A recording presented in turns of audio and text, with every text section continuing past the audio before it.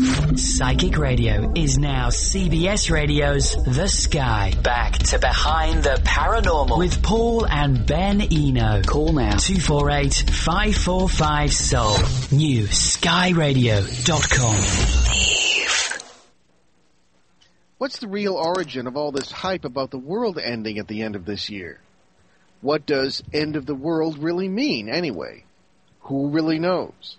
Hello there, and welcome to the 318th broadcast of Behind the Paranormal with Paul and Ben Eno. And those are some pretty important questions for all of us. So those questions came from my co-host and partner in the paranormal, my dad. So over the past few years, we've had all sorts of guests who have been speculating about what is going to happen in 2012 and the years following. We've even done some ourselves. But I don't think we've ever had a guest who says that nothing special is going to happen. Well, kind of refreshing in my opinion. Anyway, Dr. Christopher Keating is a professor of physics with 20 years' experience, having published several scientific papers. His experience as a teacher includes nearly all topics in undergraduate physics, space science, and astronomy, and he's also served for over 30 years in the Navy and Naval Reserve, working principally as an analyst in naval intelligence. His years of duty include service in the physics department at the U.S. Naval Academy and mobilizations for Operations Desert Storm, Enduring Freedom, and Iraqi Freedom. In addition to writing, teaching, and doing research, Dr. Keating is busy as a single father raising a teenage son who is about to graduate from high school and calls Texas his home. His book, Dialogues on 2012, Why the World Will Not End, was inspired by comments and questions from the classroom, public outreach, and from the community. His research for the book included studying authoritative texts about the Mayans, reading books advocating the Mayan mythos, watching numerous movies and television shows on the subject, and talking with the general public to hear what people have to say and ask. So, Dr. Keating, welcome to Behind the Paranormal. Thank you. Glad to be here. Very good. So let's kick this off. Let's define our terms before we even begin. So define end of the world. You know, that's a really good question, because a lot of people are now saying that the world's not really going to end. The world as we know it is going to end. And some people are even saying that what we're going to see is just a transformation. So really, what we're talking about when we say the end of the world is we can expect, according to these people, depending on who you talk to, some major event. Okay. Because I, for one, believe it's important to define what one believes in intelligently, as well as to reasonably define what one does not believe in. So that's why hence the question. Anyway, go ahead, Ben. Sorry to interrupt. It's okay. So what's your understanding of the so-called Mayan Prophecy? Well, there was no Mayan prophecy to begin with, and that's one of the most ironic things about this is everyone talks about the Mayan calendar coming to an end, and the calendar isn't even Mayan. It was first originated by the Olmec and was around for 1,000 years at least before the Maya even showed up on the scene. So that's one of the ironic things about it is that everyone keeps calling it this Mayan calendar, and it's actually Olmec. The calendar, and let's go ahead and just call it the Mayan calendar. And there's a number of them. The Mayans had calendars for everything. They were very time-oriented, and they had as many as 60 different calendars. The ones that we're most concerned about, though, are this major one of over 5,000 years. And by the count that we now believe, it is starting to reach the end of that cycle. The problem with that is we aren't sure about that because it's a completely different calendar system than ours. You have to get a correlation between their calendar and our calendar.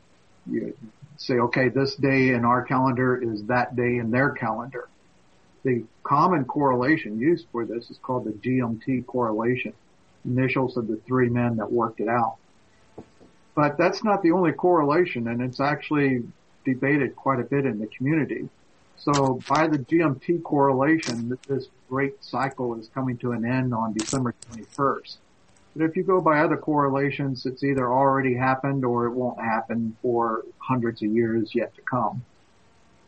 But that is the root of all of this, is that the idea that this great cycle is coming to an end on December 21st.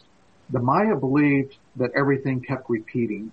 And so when we come to the end of this great cycle, then they believed that that meant that everything would start all over again. And since this cycle began with the creation of the world and their religion, then that means that there will be a new creation at the beginning of the next cycle, which would start on December 22nd. That's the origin of all of this. Oh, all right. Well, so why don't you believe? Well, you kind of stated how you don't believe any of this will happen, but there are a lot of other civilizations that also said the same thing. Yeah, according to well, go ahead. I've been told this many times, and the only references I can find to any of this is on the web pages and texts of the people who are pushing this mythos. Oh, yeah. Okay. It reminds me I don't know if you remember back in the 70s and 80s, there was a popular saying, story about how the head of the patent department in the 1870s, I believe, wrote a letter to Congress saying that they should cancel the patent office because everything that could be invented had already been invented. Mm-hmm. This story really made the rounds a lot. And I read a story, how this person investigated this, where did this start? And when he went back and checked out this person, he found out that that's not true. The guy wrote a letter to Congress protesting how they were going to cut his budget. And he made some comments that you guys act as if there's nothing left to be discovered, which was very different than the story. Very true. Yeah. He started researching this, and what he found out is that everyone that repeated this was quoting someone else. Mm-hmm. And when he went to them, they quoted someone else. And he quoted, and he finally, kept narrowing down to a smaller and smaller group, and finally he found one person who had started this story, that this patent director had made this statement. And so it was something that he had just made up, and everyone else started quoting each other. You know, that is so very true. It's ironic. I had it in military training and also in the seminary, the same experiment whereby you're in a group and one person whispers a statement to one, and then it's passed on around the room, and by the time it gets to the other room, it's entirely different. When I was in the Navy, we used to call up the lookouts and tell them some rumor, and we'd wait to see how long it got around the ship. We did the same thing in the Coast Guard. Oh, my goodness. Oh, memories. Well, anyway, one does seem to think that these things proliferate. However, there is some evidence, and we have a lot of guests on the show who are eminent people with PhD, such as yourself, and others who are simply amateurs who have sharp minds that have researched this, who say that the Hopi Indians and others, and we know some of them as well, have stated, as do a number of cultures, that we have gone, as it were, from stone tools to power tools as many as 4 times in the history of the human race. So that history, rather than being linear, is cyclical. And there seems to be some agreement on that. What's your opinion on that? That the fact that this sort of thing can happen, that there can be collapses for one reason or another, and rebuilding of worlds over the long, empty history of the human race. Certainly, if we just go and look at, say, the Roman Empire built this truly a great empire. It was very advanced.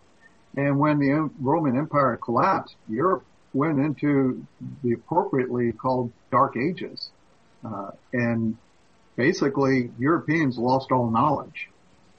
The text and the knowledge of the Romans was transferred to the Arabs. And the Arabs kept it and built on it. But Europe, people couldn't read, couldn't write, didn't have scientific knowledge. And so they, just collapsed as a civilization. Later, when the Renaissance started, the Middle Ages started, Europeans got this knowledge back from the Arabs. They didn't rediscover it. So we see that absolutely something like this can happen. But let's also look at this incident. The Roman Empire did not collapse overnight. It wasn't December 21st, 666 AD. Right. It took hundreds of years for the Roman Empire to collapse. So can civilization collapse again? Absolutely. It could happen, at least in theory. I think that we are far more advanced now, and we're more insulated from things like that. If say Europe collapsed again like a Dark Ages, well, there's other parts of the world that are very advanced, and I don't think that a Dark Ages like that could occur again. It would take something just really unimaginable for the whole human race to collapse into a Dark Ages again. Well, you did use the magic word advanced, something I always take exception with guests. How do you define advanced?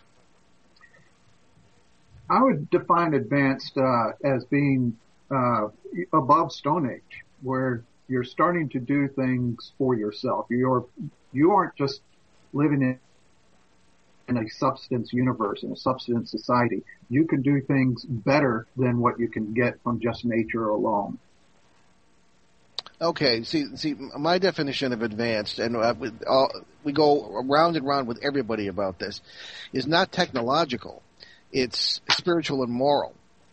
And I feel that I'd rather be, not at the mercy of, that's a poor choice of words, but I'd rather be associating with another civilization or other people who are perhaps live in huts, but are spiritual and moral giants, philosophically and this sort of thing, rather than a bunch of monkeys with car keys, okay, so to speak. So, but that's aside from our point. But anyway, I always like to try and make that point for whatever it's worth. Okay, now all that being said, it seems to me that the human race has always been on the knife edge of oblivion, Doctor. I mean, pandemics, rogue asteroids, super volcanoes, not to mention the danger in the modern times of nuclear war, terrorism, rogue nukes, et cetera, et cetera, et cetera. Isn't it just as presumptuous to say that the world won't end, however you define that, as to say that it will? All dates aside. To say that the world will never end, I think that would be pretty presumptuous. But if you're going to say all dates included, 5 billion years from now, the sun is going to turn into a red giant and incinerate the earth. So, yeah, the earth really will end when that comes along. 5 billion years from now, though, I can't imagine that there will be any humans remaining on the planet. So, will our civilization come to an end? Certainly, I think it will eventually.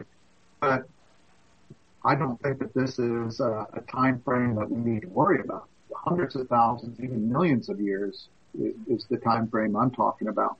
And hopefully by that time we'll have spread to other planets around other stars. And so when this planet ceases to exist, then our race will continue on other locations. Okay, you seem to have a rather rosy picture compared with some people, but in any case, we have to take a break.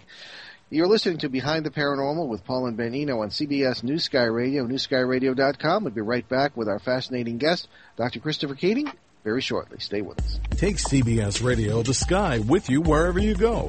Be sure to download the radio.com app today from your mobile marketplace. And when you really want to know more, be sure to visit newskyradio.com. Get in deep with exclusive articles and Sky News. Get your weekly horoscope and the inside scoop on host events. Radio.com and newskyradio.com. Stay connected. Help! I need somebody. Help! Not just anybody. Help! You know I need someone. Help! Life's a game. Win. Call and get advice from today's top coaches that are here to help you run a business, offer legal advice, enrich your relationships, or guide you on the right career path. Our coaches are expert professionals in their field to help you win the game of life. Listen to Coach Me Radio, Monday through Friday at 5 p.m. Psychic Radio is now CBS Radio's The Sky. Back to Behind the Paranormal with Paul and Ben Eno. Call now 248-545-SOUL. New skyradio.com. Hello and welcome back to Behind the Paranormal with Paul and Ben Eno, and we are discussing with our guest, Dr. Keating, how the world may not end in 2012, and so we're going to move on to another question. So, Dr. Keating, what's your response to those people who say that, oh, well, the end of the world as we know it means there'll be a rediscovery of consciousness and human unity and things like that? Well, the main question is just exactly how do you think this is going to come about? I hear all sorts of stories, galactic waves, galactic alignments, all these kinds of things. And the problem with all of these is that there's simply no basis to them. I read a book by someone you guys had mentioned, Heaven's Wave by D'Erlon. And the basis of the book, and it's an interesting book. It's a fun book. Entertainment value is good. It's a fiction book, and it has a good entertainment value. The science is, well, there's some errors in the science.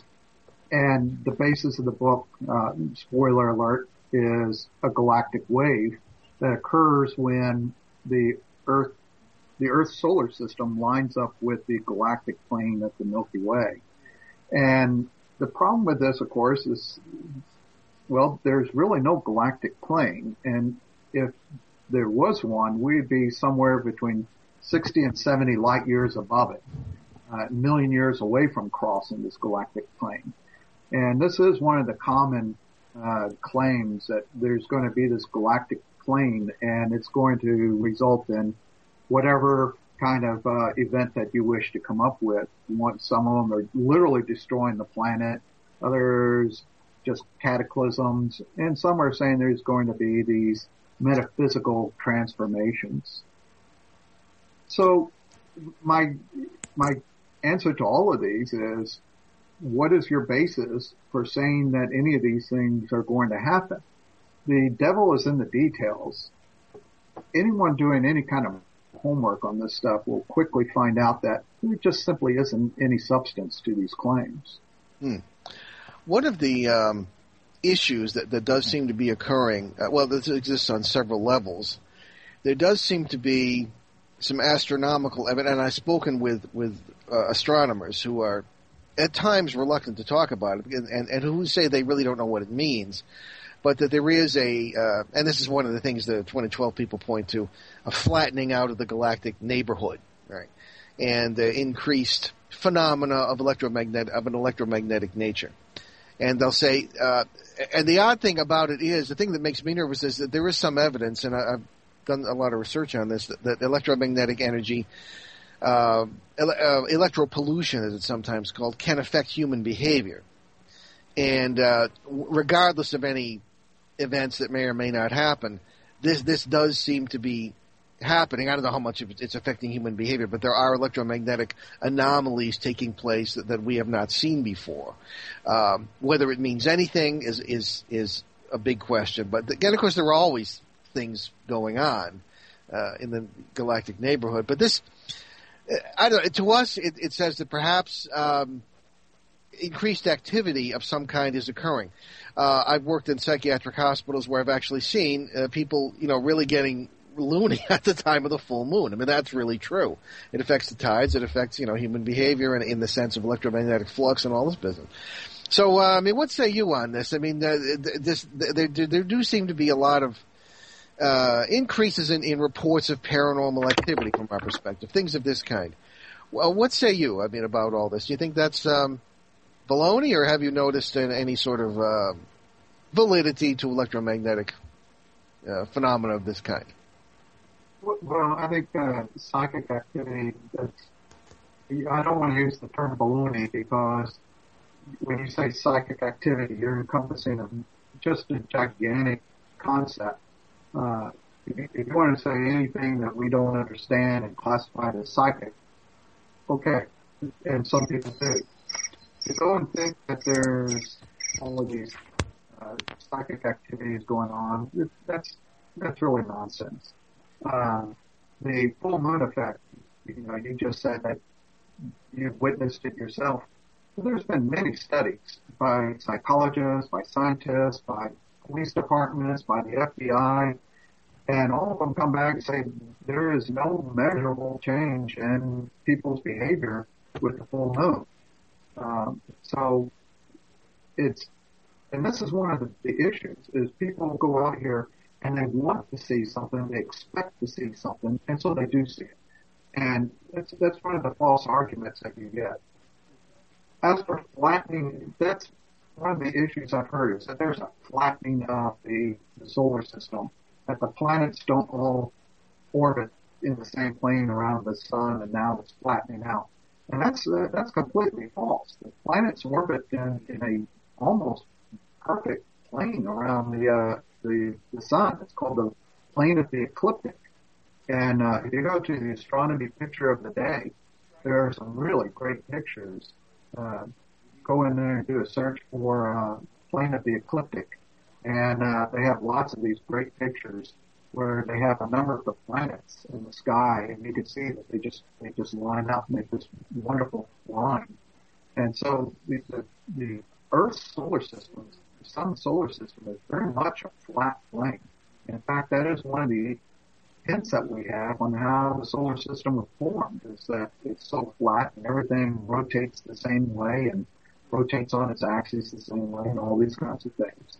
So there's no flattening of the astronomical universe that has been reported.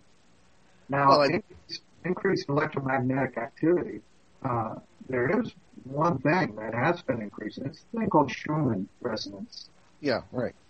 Schumann, and this has been misreported a lot. It's been reported as being electromagnetic waves from the galaxy. I've even heard it called the heartbeat of the galaxy.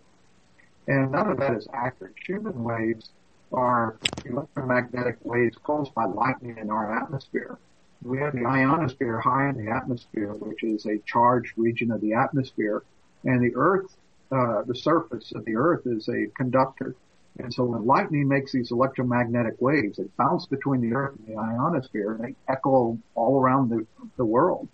And there are peaks in these frequencies, and those are called Schumann resonances, named after the man who first calculated them. And they're very difficult to measure because they're very, very faint. It takes very sensitive instruments to go and measure them. But we do measure them, and what we've seen is that some of these resonances have been increasing in frequency. This is attributed to climate change. We believe that these resonances are dependent on temperature, and it is being proposed that we may be able to use Schumann resonances to go and measure the temperature of the world atmosphere as a whole unit. Okay. I respect that very much, although I'm rather shocked to hear you say that the plane of the ecliptic is a constant, because when we were all kids, we all had, at least those of us interested in the subject, had the map of the solar system on our walls in the bedroom, and it was all flat and the planets were all lined up. But I was always given to believe in undergraduate and graduate studies that was not literally the case. And it's not which is why NASA sent out all these craft in the 70s and 80s to try and catch this lineup, and so because it was easy to for the probe to go from one planet to the next without having to go to the, what I'm saying. Was that all wrong? Did I get that all wrong? No, you're absolutely correct on that. But that was the Voyager craft used what was called the Grand Tour. Sure. And the reason that we needed to send it at that time was because those probes got what's known as a gravitational assist from the planets. We couldn't make a rocket powerful enough to go and leave the solar system. And so we had to get, an extra kick. And we got that by doing a slingshot around the planets. And so you come up and you get a slingshot from, say, Jupiter, and it will sling you out into the solar system. Well, if Saturn was lined up just right, you could slingshot from Jupiter to Saturn and get a slingshot from Saturn to go even faster and go farther. If they weren't lined up, then your slingshot from Jupiter would go out and that would be it. Mm-hmm. During the 70s and 80s, the planets were lined up just right so that we could slingshot from one to the next, to the next, to the next, right on out to Pluto was the original plan. But they changed it and they so that we could look at two very interesting moons one around Saturn and one around Neptune. Mm-hmm. And so we sacrificed looking at Pluto to go and look at those two moons. Sure. Okay. Well, I certainly grasp your point, and certainly anything astronomical takes great lengths of time compared with our standards of time, certainly. So obviously, any kind of dates would be irrelevant, pretty much.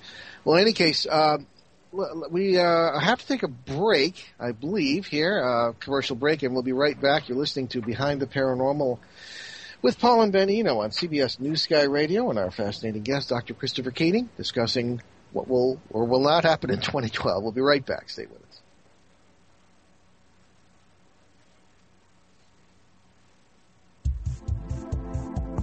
Thursday is a power-packed day here on the Sky. Join us at noon for the I'm Thankful Network. At 1 p.m., it's the Dr. Pat Show. At 4 p.m., Colette Baron-Reed takes the stage for the Colette Baron-Reed Show. The Colette Baron-Reed Show, where intuition, practical spirituality, great advice, a little woo-woo fun, and fabulosity meet.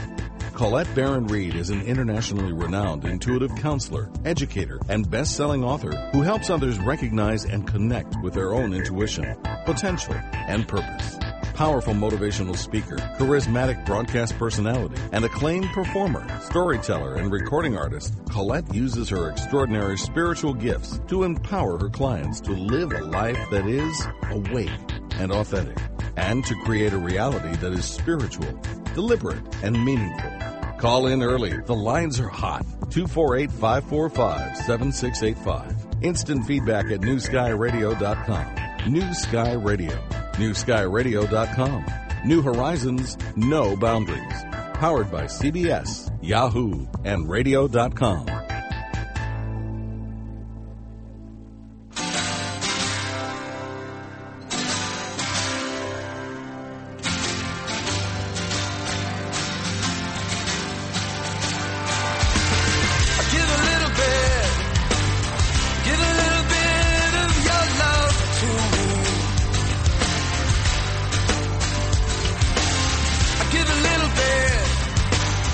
Give a little bit of my love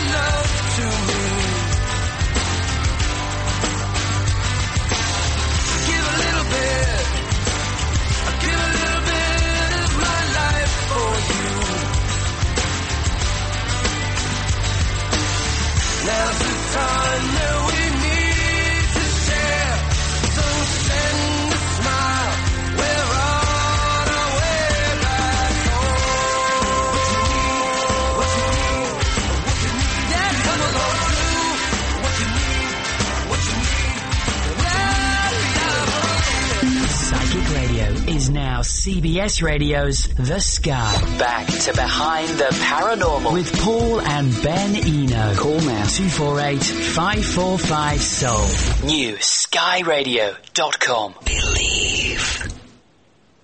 Okay, and we are back Behind the Paranormal with Paul and Ben Eno, and we are talking with our guest, Dr. Christopher Keating, physicist, who is explaining his point of view on why things will not happen as people expect them to in 2012. Now, certainly, Doctor, to continue our conversation, the social aspects of this are quite, I suppose, disconcerting at times. When people get to believe things and it becomes a sort of a herd response. I remember I don't remember, I'm not that old, but in 1000 AD, people went trooping to the tops of mountains because of the date they thought the world was going to end, Christ was going to come back, and all this business. What say you about the social aspects of all this? That was actually the motivation behind writing this book. There's been quite a bit of negative social reaction. People come up to me, and some of them have been very concerned. I've even heard of people talking about suicidal friends, suicidal children. Ugh. These are all very negative. And also, quite frankly, a lot of these people that are pushing this stuff are just snake oil salesmen. I think there are some of the people out there that truly believe what they're saying. I think there's also a group of people who aren't really sure, and they're kind of repeating what they've heard. But there is definitely a group out here who they don't care, they don't know. All they're doing is taking people's money. And This is a way to do it. Yeah. Well, I think you have a point there. As you can imagine, we, even though this is a very serious show, as I hope you can tell, we, we're not the feral ghost hunters and all this silliness that's going on. We try to be, to take a very feet on the ground approach to all this. But we nevertheless, you run into all kinds of people who just don't sort of match up. Snake oil salesmen, as you say. But on the other hand, maybe it's my philosophical education, but I just, in 32 years, I ended up, after I finished with the seminary and got nowhere, I ended up a journalist for 30 years, newspaper journalist. And I sort of adopted an attitude, be careful what you don't believe. Be just as careful of that as of what you believe, because things often would come around that just were unbelievable but turned out to be true.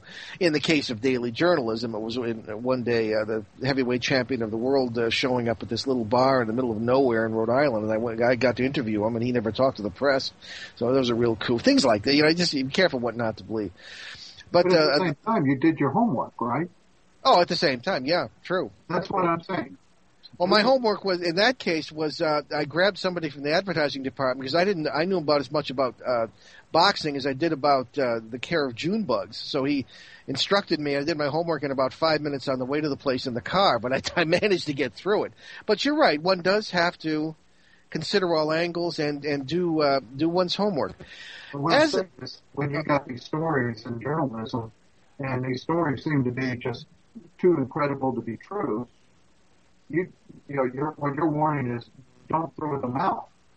But at the same time, weren't there stories that were too incredible to be true? When you checked them out, they really were too incredible to be true? Oh, yes, sure. Okay. Yeah. But, again, all this being said, I just tend to be a bit nervous by, if one watches the news. And, of course, journalism is not what it used to be, either broadcast or print.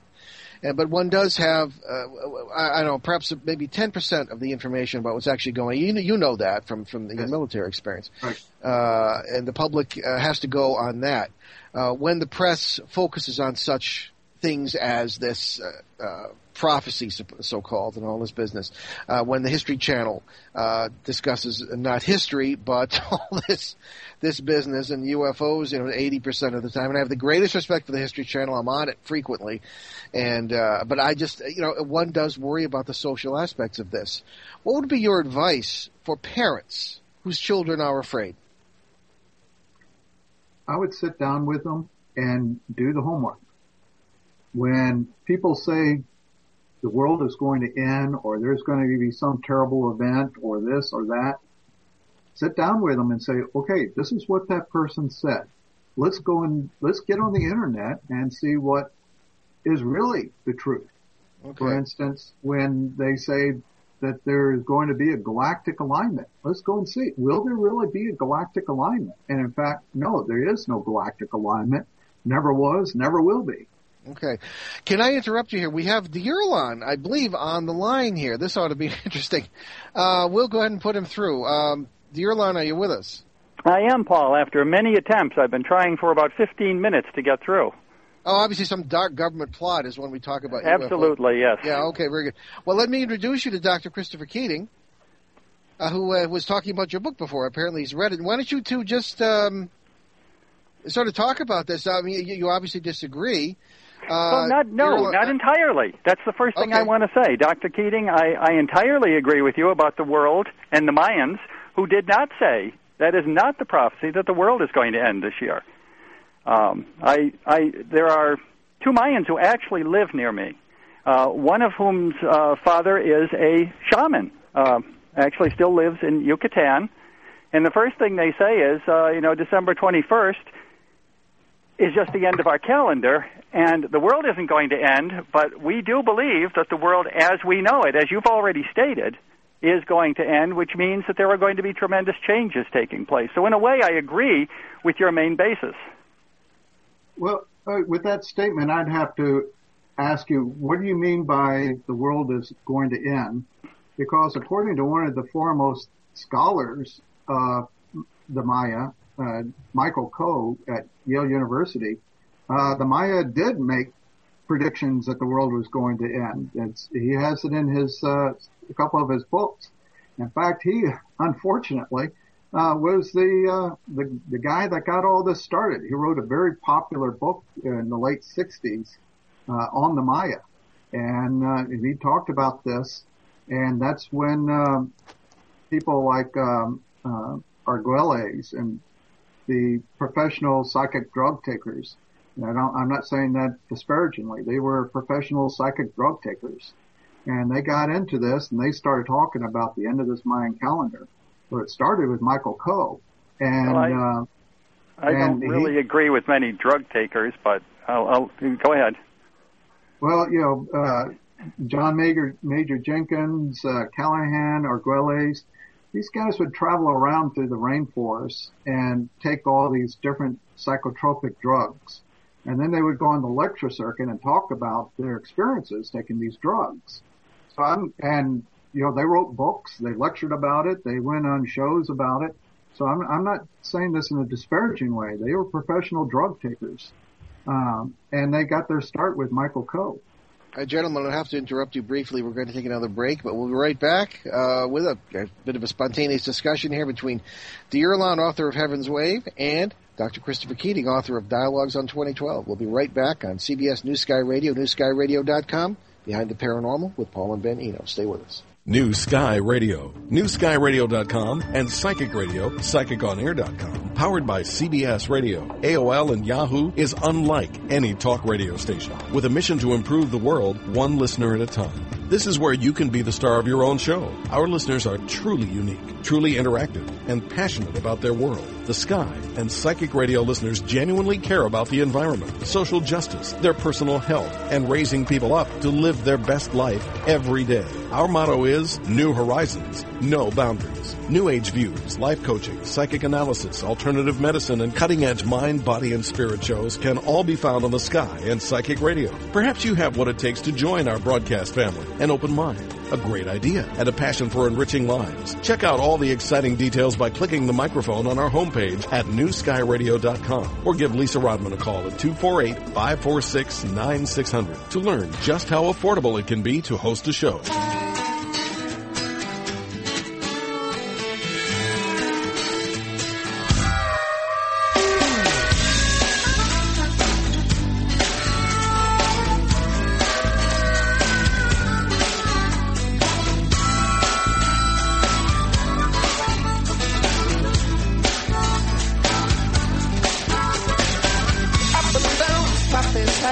Fleas and texture everywhere. The summer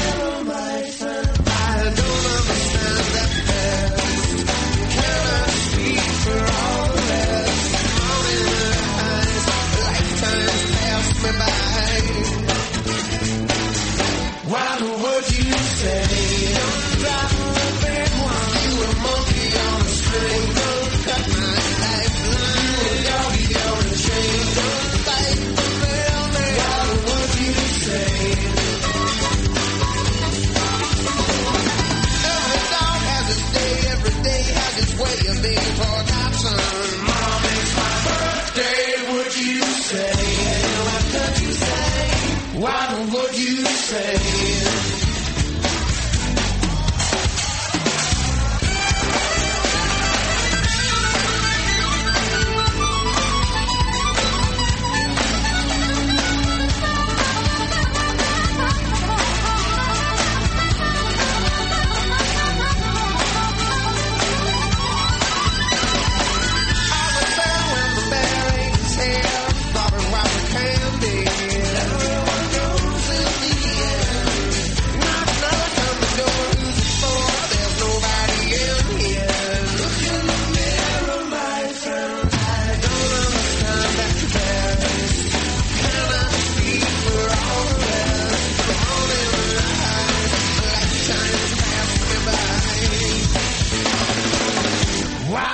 Psychic Radio is now CBS Radio's The Sky. Back to Behind the Paranormal with Paul and Ben Eno. Call now 248-545-SOUL. New skyradio.com.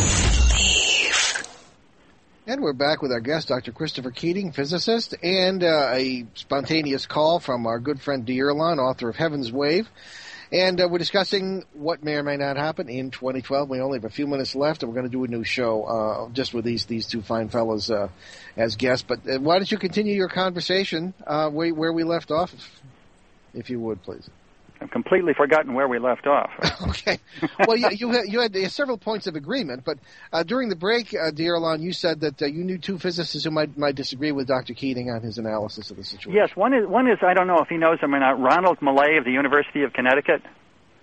No, and the other one who is a very good friend of mine, he lives 3 blocks from me, does not wish to be outwardly, he also works for a Connecticut university. His first name is Larry, and we belong to several groups together, and we've discussed this several times, and he both agree that this is, the world is not going to end in 2012, and I don't believe it is, and as I've said, a good friend, there are 2 Mayans who live in my town, too. Their father, the father of one of them, is a Mayan shaman and also does not believe the world is going to end, but they believe there are going to be tremendous changes in the next 12 to 24 months in the world. I don't know what they are, by the way. I don't know what those. And I disagree with all that. There's going to be changes. There's going to be events. There's going to be good things and bad things that happen this year, but that's simply because that kind of stuff happens every year. To go and say that there's going to be changes this year, that's kind of, that's a foregone conclusion. We're having a presidential election this year, so there's going to be, next year, there's going to be a big change, no matter who wins the election. If Obama wins re-election or the Republicans win the election, there's going to be a big change starting next year.